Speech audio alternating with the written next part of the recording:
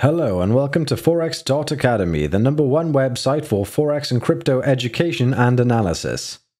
In today's edition, we will be looking at what is distributed ledger technology and how is it different from blockchain. Blockchain is becoming more and more accepted as a concept in the world of finance.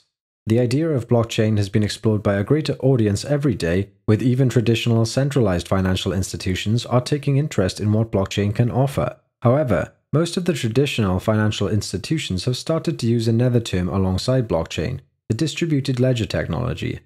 Articles as well as corporate statements seem to use terms blockchain and distributed ledger technology interchangeably. This article will try to explain there is a difference between the two terms, as well as what the difference is exactly. Distributed ledger technology.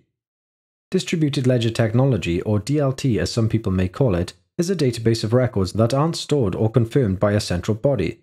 This database is then spread across several nodes. Each node saves an identical copy of the ledger, therefore making it decentralized. Each participant node of the network works independently from one another. The distributed ledger technology ensures that each node updates independently. The nodes vote on each update to ensure that the majority of the nodes agree with the conclusion reached. This voting process is called consensus. Distributed ledger technology dramatically reduces the cost of trust. With that being said, distributed ledger technology may sound just like blockchain, but it's not. Distributed ledger technology offers the implementer to have more control over how it is in fact implemented, while distributed ledger technology is technologically decentralized and relies on similar consensus guidelines as blockchain. It offers its owner to dictate the structure, purpose, and function.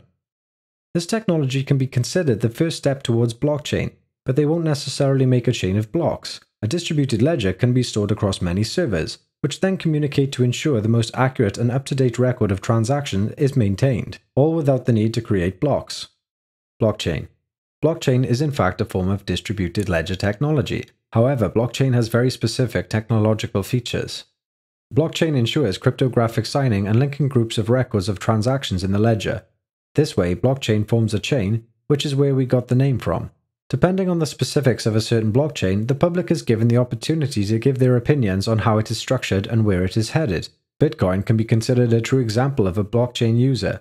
It shows how a blockchain should be run. Bitcoin is completely open and anyone can contribute to its code and give their opinion on how to improve it. Meanwhile, distributed ledger technology only has part of it decentralized. The governing portion of the ledger is completely centralized. Distributed ledger technology and blockchain are not interchangeable. Even though every blockchain is a form of distributed ledger, not every distributed ledger can be considered blockchain. The two terms cannot be used interchangeably as they present similar but not the same things.